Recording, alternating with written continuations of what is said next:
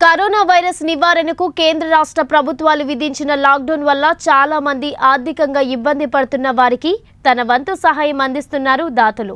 Lockdown లో భాగంగా అనంతపురం జిల్లా రాయదుర్గం పట్టణంలో 27వ వార్డు ఆత్మకూరు వీధి హిమాయత్ నగర్ మరియు పలు వార్డ్స్ లో దాదాపు 1100 మంది పేద కుటుంబాలకు 6 రకాల కూరగాయలు, బ్రెడ్స్ పట్టణ మజ్లిస్ పార్టీ అధ్యక్షుడు బ్రెడ్ సర్మస్ పంపిణీ చేశారు. ఈ కార్యక్రమంలో అబ్దుల్లా, అహ్మద్, కలందర్, నహీనూదు, ఇనాముల్, ఫైజుల్లా, మసూద్ తదితరులు పాల్గొన్నారు.